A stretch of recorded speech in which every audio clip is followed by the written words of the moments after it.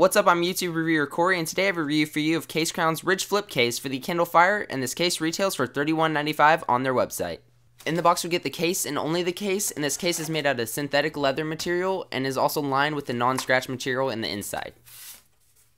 To install the Kindle Fire in the case, all you have to do is line it up and slide it in. Now that we have the case installed, there's a big cutout for your headphone jack, your micro USB, and your power button. You shouldn't have any problems with that. At the front of the case, you have a cutout for your ambient light sensor, and the bottom of the case is left wide open for your 2 speakers. This case also flips back to form a viewing stand for 3 different angles, which is great because when you're holding the Kindle Fire and you get tired of holding it, you can just flip back the stand and just rest it whatever viewing angle you want out of the 3, and just hold it with one hand, and you can also just let go of the stand all alone and just rest it on your lap.